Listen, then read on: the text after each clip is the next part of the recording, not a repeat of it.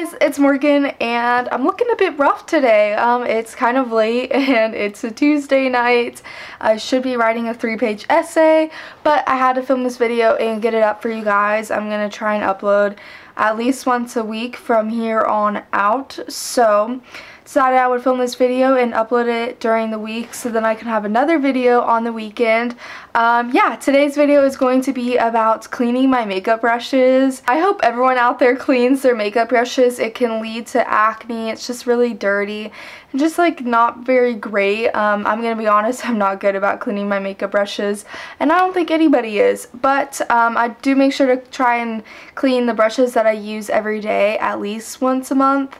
That sounds like a long period of time, but yeah, I try and make sure that my brushes are for the most part clean. As you may know, I am trying to switch out all my products to cruelty-free, and one of the products that I used to use to clean my brushes was a face cleanser by Neutrogena, and Neutrogena is not cruelty-free, so I had to find a new one, and I was actually offered to be sent this cleansing gel from Real Techniques, and I love Real Techniques. Their brushes are amazing. I don't have a lot, but I do have a few and I use them every day. So I accepted the offer because of free product to do a video about it and share it with you guys. If it is a product that is cruelty-free, Real Techniques, God bless, they're cruelty-free.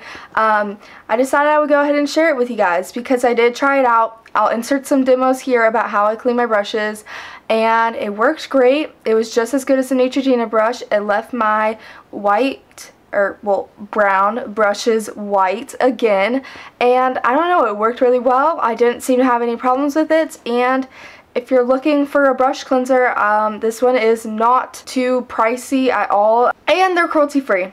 Cruelty-free, that's a big plus for me. But anyways, yeah, I always make sure to try and clean my brushes. It's just one of the steps you can take to make sure your skin is looking good. On the back of the bottle it says use weekly. I don't see myself doing that.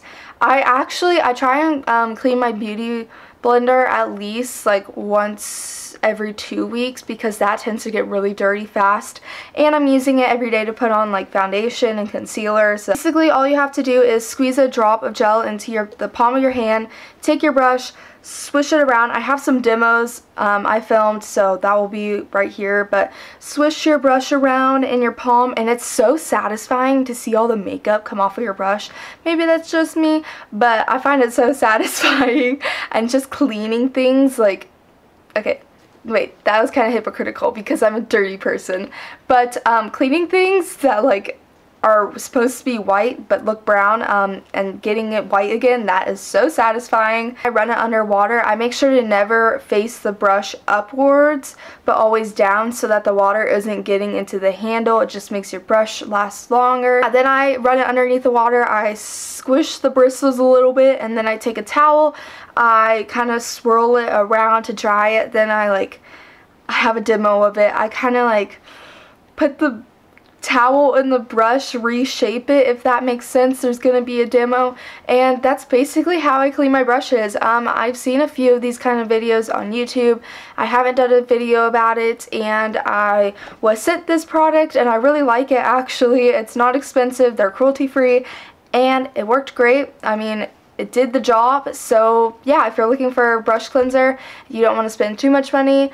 Well, that was sort of a short video, but just an extra video for the week. I hope you guys enjoyed. Make sure to give it a thumbs up if you did. Make sure to leave me a comment of any cruelty-free products you like because I'm always looking to try out new products. I hope you enjoyed my little undone look today. I'm just chilling at home doing some homework. I'll talk to you guys in my next video. Make sure to subscribe if you haven't already.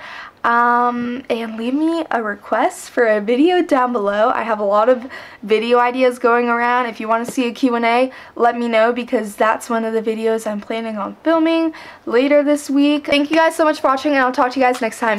Bye!